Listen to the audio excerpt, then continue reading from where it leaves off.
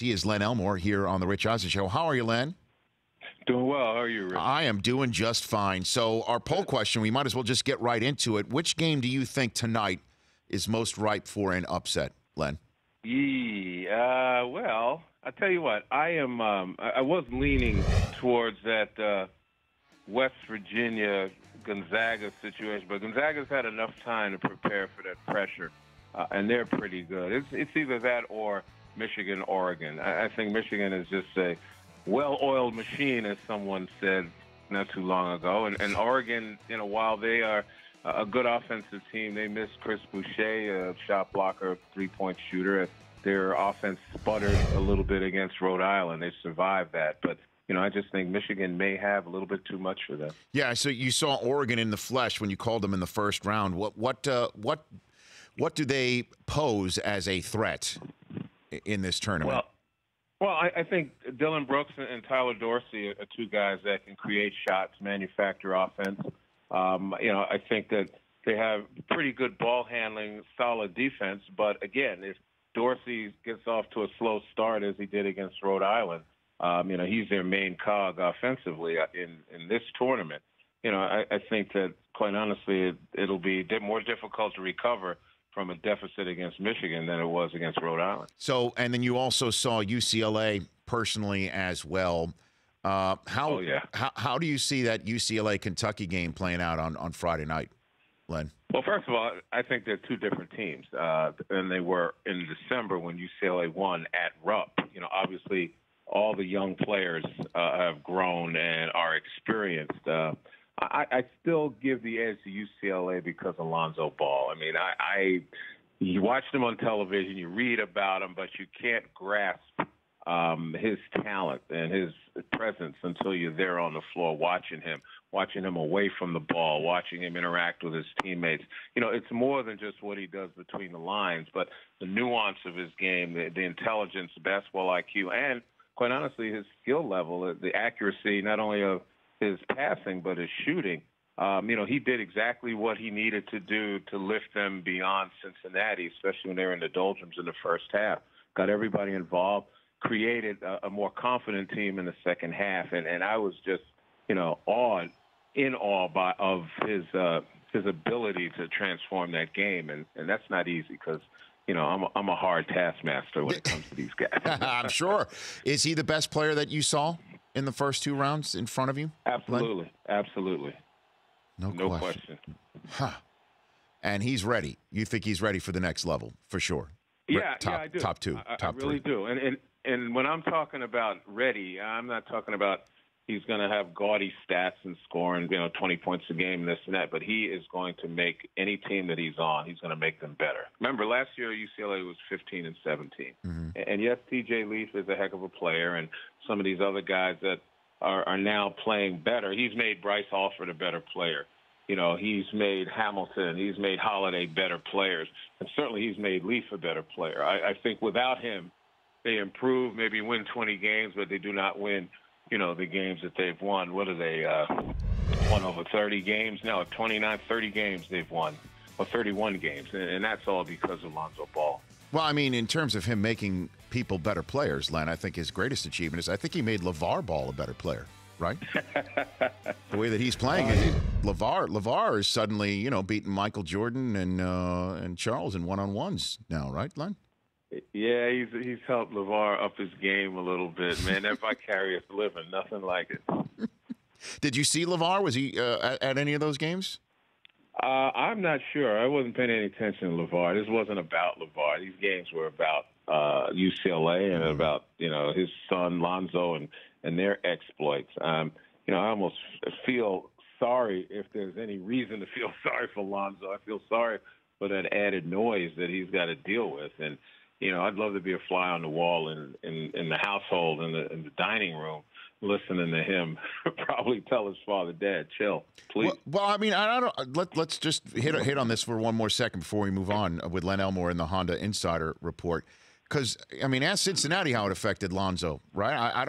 It doesn't seem to be affecting him at all when you look at it so far. Maybe he's unflappable, but he's still human, and I cannot believe that it isn't a burden. It's a burden that his shoulders are broad enough to carry, but I can't believe that it's not a burden that, he has to deal with, and he's dealt with it extraordinarily well.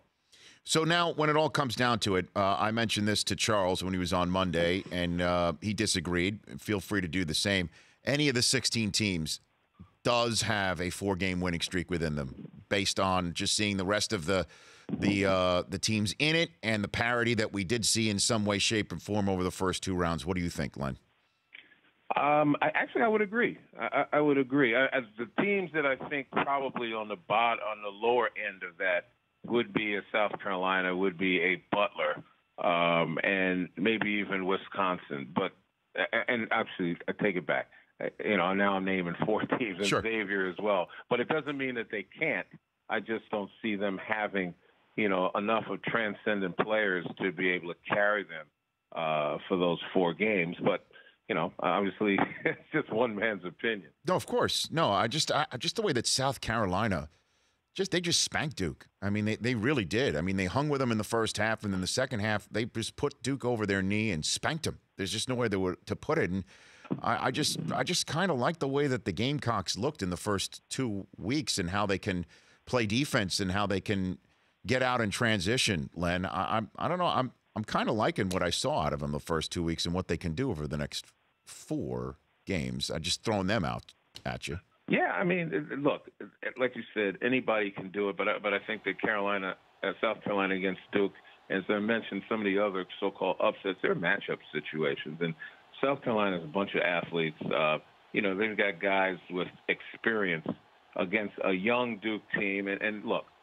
I mean, truth be told, we always overestimate in many instances the young Duke teams. Now, when they've had guys who've got some years under their belt mixed with the young players, I'd say, okay, this is a team that has an opportunity, but there's still sophomores and freshmen, and South Carolina has some guys that, have experience under their belt, and the athletes and that maturity helped carry them. I don't know, against a Baylor team that has the same type of athletes and the same type of maturity, I just think Baylor has been consistently better than South Carolina throughout the season. But again, who knows? Couple more minutes with CBS Sports' Len Elmore here on the Honda Insider Report on the Rich Eisen Show. You're 8 years in the NBA, couple years in the ABA. You're the president of the National Basketball Retired Players Association. Len, what do you? Was. Oh, you were. Okay. What do you make of this conversation we're having on the association level right now about players resting on occasion, star players resting on occasion? Much to the dismay of the paying customer that comes and shows up for the pleasure of watching them play. What do you think of this, Len?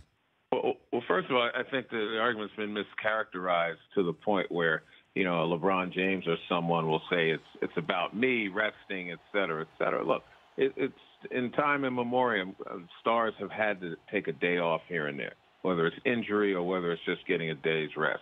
I think the problem is when you rest more than one, multiple stars on teams, and people, most of the marquee teams have multiple stars.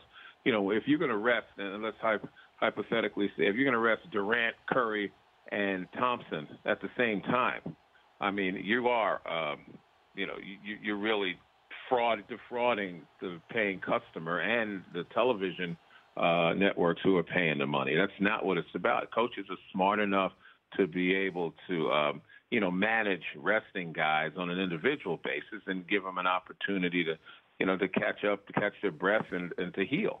But, when you start resting multiple guys, to me, that's thumbing your nose at your basic constituency. And in the long run, that's not going to be helpful. So what does the league do? What's the solution? Well, I mean, if they could sit down and quantify the potential problems and issues that they would have, obviously Adam Silver wants the owners to have more input in what happens from the resting standpoint, because the owners are more bottom line oriented. I think that's important enough. I mean, short of an edict that says you can't rest, more than, one star at a time, so to speak, how that's defined. I think that's the best way to do it, get the owners involved who recognize the bottom line. in a broader sense and see that it's going to be more destructive than helpful in the long run. Len, thanks for the time. Appreciate your call in the games. I enjoy listening to you, and appreciate you calling in. Thank you. Oh, thanks for having me, Rich. Always. You got it. That's Len Elmore, CBS. The Rich Eisen Show, weekdays at noon Eastern on Audience.